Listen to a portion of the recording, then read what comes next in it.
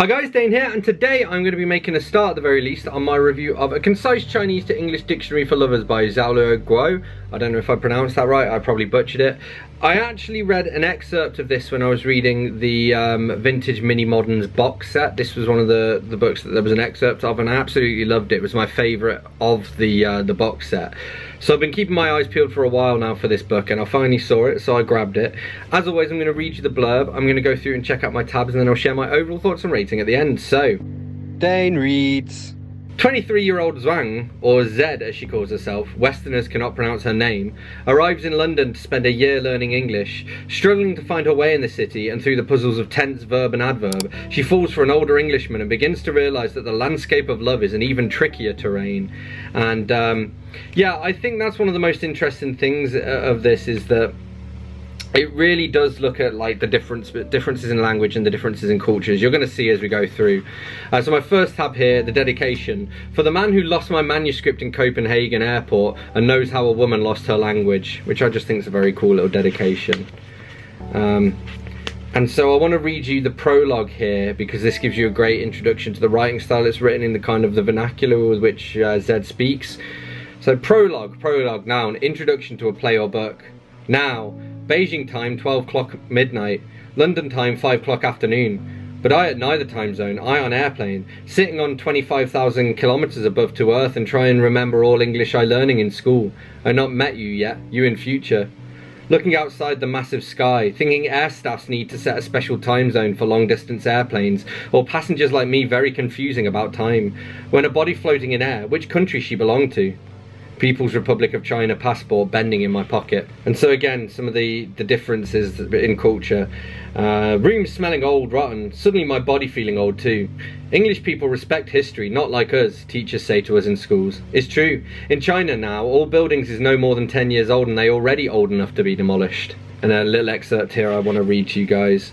I actually tabbed this twice because I like this point about social security and what they're taught in China. And I love the name of Big Stupid Clock and the posters that she talks about here. You will see as I read this excerpt. Walking around like a ghost, I see two rough mans in corners suspiciously smoke and exchange something. Illegal, I have to run. Maybe they desperate drug addictors robbing my money. Even when I see a beggar sleeping in a sleep bag, I am scared. Eyes wide open in darkness, staring at me like angry cat. What are you doing here? I am taught everybody in West has social security and medical insurance, so why he needs begging? I going back quickly to Nottingham House. Red old carpet, red old curtain, red old blanket. Better switch off light. Night long and lonely, staying nervously in tacky room. London should be like Emperor's City, but I cannot feel it. Noise coming from other room, laughing in drunkenly way. Upstairs, TV news people speaking intensely nonsense. Often the man shouting like mad in the street. I worry I'm getting lost and nobody in China can find me anymore. How I finding important places including Buckingham Palace or Big Stupid Clock?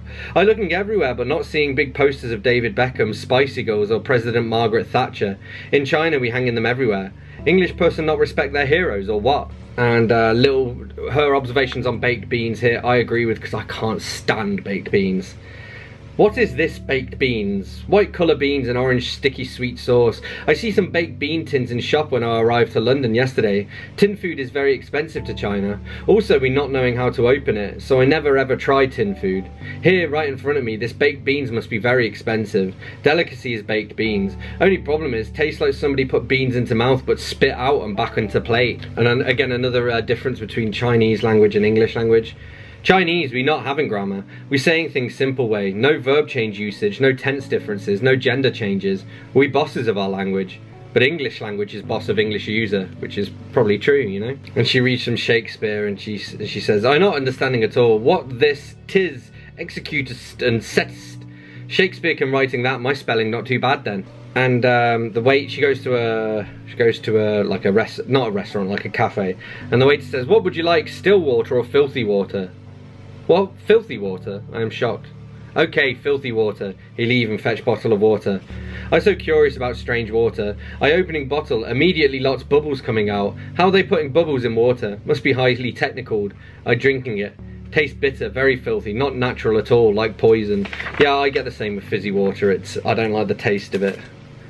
But I like fizzy drinks. And this is very true, and actually this is something here that I edit out when I'm editing books, because we write it like this, but you don't need to. People say, I'm going to go to the cinema. Why are there two go for one sentence? Why not enough to say one go to go? And you could say, I'm going to the cinema. I'm going to go to the supermarket to buy some porks. You are going to go to the Oxford Circus to buy clothes. He is going to go to the park for a walk. I go is enough to expressing I am going to go, really, and it's very true. And she goes to the cinema and we have some little mini movie reviews here. Anyway, after breakfast at Tiffany, where posh woman dressing like prostitute, and some like it hot where man's dressing like woman's, I go back to my new home, which have cheap renting £65 per week. That's a pretty, you know, good way of describing those movies. I like this little bit, this reference to the one-child policy. We actually have a few references to this. House is 2 floors, live by Cantonese family, housewife, husband who work as chef in Chinatown, and 16-year-old British accent son. Is like one-child policy still carried on here. Great little couple of lines here. My body is crying for you, you say. Most beautiful sentence I heard in my life. We get a reference to the English patient, and vegetarianism is covered as well, which is quite interesting for me as a vegan. So now I understand why I never buy a piece of meat. I thought it is because you're poor. Why don't eat meat? Meat very nutritious. You have no comments. Also, you be depression if you don't eating meat. You still have no comments. My parents beaten me if I don't eating meat or any food on table in a meal. My parents curse me being picky and spoiled because others dying without any food to eat. Still don't say anything. How come man is vegetarian? Unless he is monk, I say. Still no words from you, but laughing. And we learn that her lover, he is bisexual. And we get this, which I quite like as well. You look at me and you say, it's like the way you came into my life. I feel as if I am not naked anymore. I feel as if I am not naked anymore. That a beautiful sentence. And she's right, that is a beautiful sentence. And yeah, she ends up reading, well, she talks about how she read a porn magazine in a cafe, basically. You are surprised. I don't think you should read porn mags in a cafe. People will be shocked.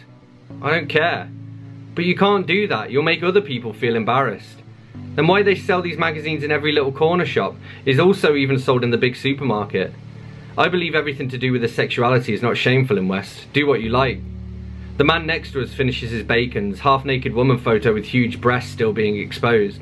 I think I go now buy another porn magazine, I say, standing up. Okay, you do whatever you want, you say, shaking your head. This is Hackney after all. People will forgive you for not being au fait with the nuances of British customs. He said, the boyfriend, he says salam alaikum to a woman, and she doesn't know what it means, so she's got, you say salam alaikum, another new language for her to study. And again, another reference to the one-child policy, which I want to read out here. My mother had very bad temper. Maybe she hated me because I was a useless girl. She cannot have the second children because we have one-child policy. Maybe that's why she beated me up. For her disappointment. Life to her was unfair too. She was beaten up by her mother for marrying my father. She was deprived of everything which belonged to her since she married him. And I just like this little bit here. I insert third pound. She is opening her legs, the legs of white jade. She smiles to everybody, even the place between her legs is smiling. Her garden is flirting with the world around it. She has a rosy garden, which 2 lips half open like waiting for the kiss. I never saw other woman's garden before. It shocks my eyes. I remember one day when you and me making love, you give me small mirror to reflect the place between my opening legs. That's your clitoris, you tell me. And she's thinking to herself, while I'm standing there watching, I desire become prostitute. I want to be able to expose my body, to relieve my body, to take my body away from dictionary and grammar and sentences, to let my body break all disciplines. What a relief that prostitute not need speak good English. She also not need to bring a dictionary with her all the time. And he asks, her lover asks her, what do you think heaven is like, assuming you think there is one? And she says, which heaven? Chinese heaven or Western heaven? And again, just some great writing throughout this. You tell me song is from Bette Midler, your favourite. You say you like the strong, rude women. You say all homosexual like Bette Midler, Mae West and Billie Holiday. But with Billie Holiday not strong, she commit a suicide. And we learn a little bit about what he does for a living. You come back home in the dark without any energy left. Life suddenly becomes a bit boring. I find you're a physical man, a labourer, using your hands to survive, while lots of people in this world just need use fingers to earn living by clicking computer keyboard. That would be me. And I quite like this. We learn she discovers Frida Kahlo. I take out a book from your shelf, Frida Kahlo, that Mexican woman artist. It is a picture album of her painting, her life and her terrible illness, being disabled after the bus accidents. So many self-portraits. I thought one painter only does one of these in his life, like one person only have one gravestone, but Frida Kahlo has so many self-portraits, as if she died many times in her life. There is one called Self-Portrait with Necklace of Thorns. She has the sharp and heavy eyebrow like two short knives, her eyes like black shining glass. She has the thick dark hair like a dark forest, the necklace of thorns climbing on her neck. There is a black monkey and black cat sitting on her shoulder. The impression on her face is so strong. I learned that she had to plant metal in her body so that to support her survive from disable. I feel my heart is being penetrated by the thorn she painted. I feel painful. Oh, and he gives her a birthday gift, The Happy Prince and Other Tales by Oscar Wilde, which funnily enough I recently read like a week ago. You say it's a good book for me to start with to understand English writing easily. The second one is To the Lighthouse by Virginia Woolf. You say it can be read later on when my English becomes very good. And then her friend Yoko gives her a vibrator. We get the line, humour is a Western concept. And Zed says, enjoy sex is a Western concept too. So she has an argument with her lover. Thinking about it, I don't know if we ever learn the name of her lover, but anyway, she has an argument with him because he's vegetarian. And he says, well, you are the enemy of animals. How many animals do you think you've killed in your life? You fight poison with poison. Eating animals is the human nature. In the forest, tiger eats rabbit, lion eats deer. That's how the nature works. That's how my teacher said in my middle school.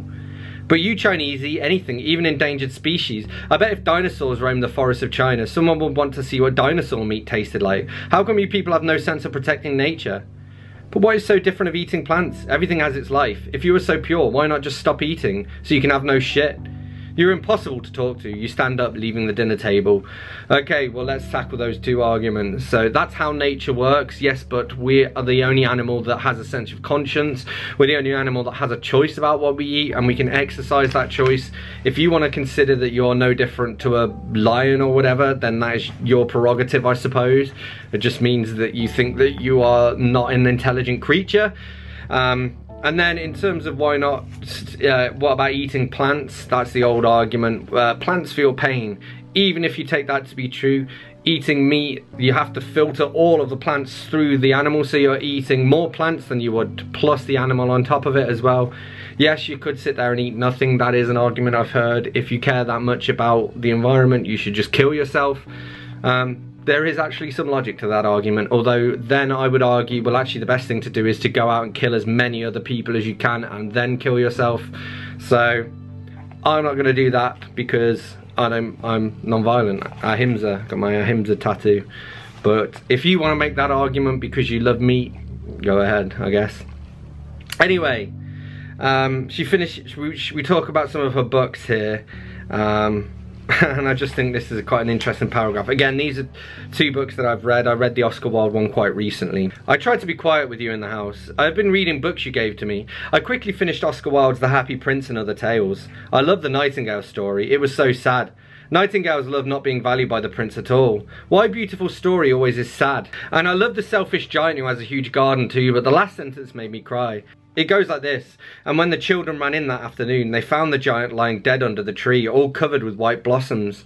I start reading To the Lighthouse. You are right, it is quite difficult for me. On the back it says it is about a middle-aged woman with her 8 children in a summer house. 8 children without any husband. Gosh, it must be a hard book. I holding breath while read the first page. I can't breathe freely because there are hardly full stops. Virginia Woolf must be a very wordy person. The writing is so forceful, it's nearly painful for me to read. I suddenly understand that you must be suffered a lot from me because I am so forceful and demanding on words too. And even worse, you were forced to listen to my messy English every single moment. You are unlucky to be my lover. Well, this is the interesting thing, is that I found her quite a likeable character to begin with, and as the thing goes on, she annoyed me more and more, and I get the impression that's what happened with her lover as well. And we get this: you point the ad of Donnie Darko in the paper and ask me, have you seen this film? The teacher in it says to Donnie, you are not an atheist, you're an agnostic. I think you're an agnostic too. Donnie Darko is one of my favourite films, and I don't remember that bit. So anyway, then she travels around Europe, and I found the bits in Europe to be a little less interesting, but I understand why they were there in terms of the book kind of needed them, you know. I thought English is a strange language. Now I think French is even more strange. In France, their fish is poisson, their bread is pain, and their pancake is crepe. Pain and poison and crap, that's what they have every day. And she goes off to Holland next, and she says, I don't know anything about Holland, and I even didn't know Holland, Dutch, the Netherlands meaning the same place. Why a country have so many different names? Before I thought these three spread somewhere differently in Europe, and I thought this was quite true, you know. A big train station is a bleak place. This station is bigger than any station in London. Waterloo Station, King Cross Station are just too normal compared with this one. Travel alone makes me feel sad when I see all these couples hold each other's hand and wait patiently. One thing to add as well is her English does get better throughout the story, which is quite interesting. Not quite to fluent, you know, levels. There are still mistakes, but there are fewer mistakes. She goes to Germany, she meets a German guy who ends up being ill, and she goes, I don't know which number I should dial, 999, 911, 221, 123. Is Berlin's system like London or China? And it's funny because that's one of the things I normally look up when I travel abroad to see what their emergency number is. She meets somebody who says that his job is an avocado. To be fair, he is Italian, so maybe that's the Italian term for it. But yeah, we get avocado. I'm surprised to hear. Is a fruit also a job? Please explain me, I ask. If you're going to be put into prison, you can hire me to help you in the court, he says. Ah, he's like a lawyer. Yes, avocado is lawyer. He is pleased that I understand. So she goes off to Portugal, and she says they got a real sun here in their sky, not like in England. English sun is a fake sun, a literature sun, which I quite liked. And then there wasn't anything left from her travels that I wanted to add, but then she heads back to England, meets up with her lover again. And we have some musing on age, which is interesting because she's a lot younger than her lover is, which is kind of what I have going in my relationship. I am the older one by 14 years. 14 years. Today, when you unload some box from your van, you become extremely tired. You become really old. We used to look like 5 years difference in other people's eye, but now obvious 20 years gap between us. This makes me feel a little sad about you. You look at me, a small smile. There is a shadow underneath your eyes. Maybe it is me made you old. I not go out, earn, live, and I always demand love from you. I demand love by showing my vulnerability again and again. I remember at the beginning of us, you have a perfect hair, but now there is a bit grey hidden behind your ears, and your wrinkles there at the corner of your eyes. Sometimes I wonder if you saw these wrinkles, if you saw your grey hair hidden behind your ears. Oh, so here we have differences between pessimists and optimists. So we start with the definition. Pessimism, a tendency to expect the worst in all things. Optimism, tendency to make the most hopeful view. And she writes, a petal is a pessimist, a petal will fade away. An old man's body is a pessimist, things are rotten and falling apart. A Buddhist is a pessimist in his reality, but in the end when he faces his death he is an optimist, because he is prepared for whole life to welcome the peace of death. A farmer is an optimist because he believes the potatoes will come out underneath the soil. A fisherman is an optimist because he knows how far he fishes, he will come back with his boat full of fish. A pesticide is an optimist. It means sustain the good life by killing bad life. Everyone tries to be an optimist, but being an optimist is a bit boring and not honest. Losers are more interesting than winners, which is very true. It's like that old saying that I think Kurt Cobain said it, but I'm sure it's a popular thing to have said, which is that it's more interesting to write about things that are broken and falling apart than it is about things that are perfect. So yes, some interesting stuff there, and also you can note by this point how much better her English has become throughout as well, which is quite cool. Now this is interesting because this kind of gets a little bit meta where she's, well, you will see, but bear in mind that you're reading this as a book that's written from her point of view. I'd like to dedicate my life to do something serious, maybe things like writing or painting, but definitely not making shoes.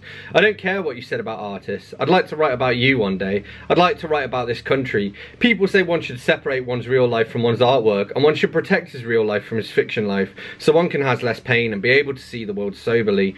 But I think it is a very selfish attitude. I like what Flaubert said about Greeks. If you are a real artist, everything in your life is part of your art.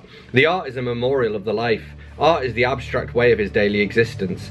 Again, the Buddhist in my grandmother's voice tells me, the reality that surrounds us is not real, it is the illusion of life.